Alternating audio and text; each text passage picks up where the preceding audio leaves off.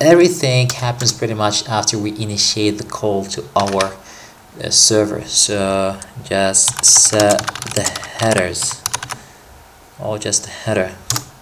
Okay, create a new variable header.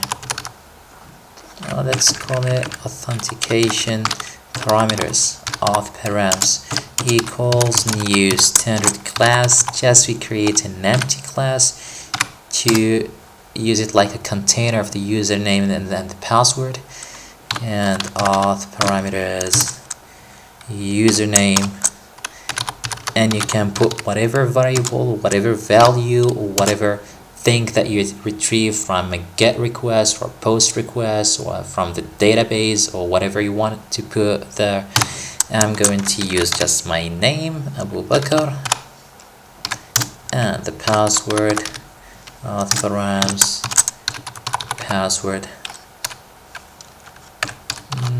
Let's just use root. Okay, and we have our objects with the username and the password. However, we need to here params. Okay, we need to prepare it to be sent in a sub way or in a sub variable. So here's what we need to do: header params equals new sub variable, and the variable is from the auth parameters, and so encode object.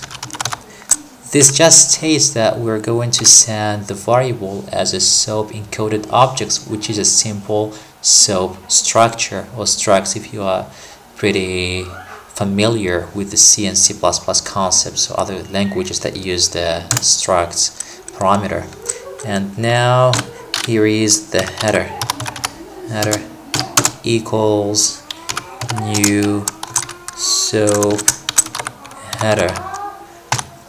Okay, with the namespace, which is whatever you want to put there, just fill it right here, code of, and here we need the name of the function that will authenticate the variables of the data we will send to the server. So we'll call the function authenticate, and the parameters to be passed, which are the header parameters, and just false. Okay, that's it. Since we have initiated our client right here, we need now to set the headers for that, and we just need to use a simple function, which is this instance which holds our initiated client. So client and set so headers, a simple array. As we've mentioned before, everything is going to be an array, and use the header that we have formatted as a sub object or a substructure. That's it pretty much. That's all we need to do on the level or the client side. And now let's just go to the server and do some modifications.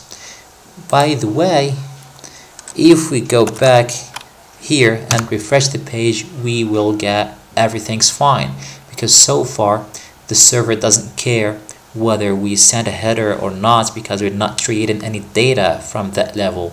However, once we start manipulating the file on the server side, things are going to change and do something like that. Public static function authenticate. This has to match exactly the authenticate name on the client side that we passed here. So rather, I'll copy and paste just to avoid any typos. And we have the header parameters variable, header params, and start processing the data that we have sent. Okay, and let's just do a simple if and else, and later we can modify the code when we reach the level of refactoring it. If the header parameters and use the username equals the value that we've set, Abu Bakr, and the same header parameters at the level of the password equals root, then just return true. Otherwise, else we are going to throw an exception, and in our case it's a SOAP exception, which will be returned in a form of XML if you are in a mode of analyzing the data, how it's sent forth and back. And okay, throw new SOAP fault, and the fault we will just return long user pass combination and set the error to 401 or whatever you want there, and save, and that's it pretty much. So refresh the page and nothing changes. However, if for example we go to the level of the client and change the username, for example to Abu Bakr's, we just add an S, refresh, and we get this error, and encode subfault exception, which is wrong user pass combination, error 401. And